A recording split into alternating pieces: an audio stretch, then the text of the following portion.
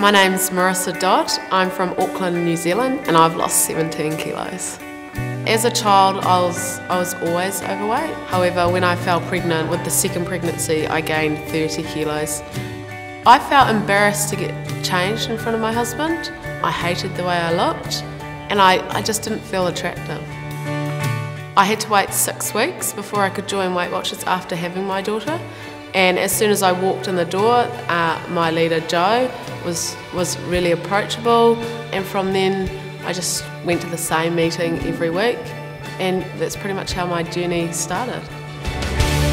What I love most about the program is you don't have to cook separate meals, so my girls can eat what I eat, which is, is great for their health as well.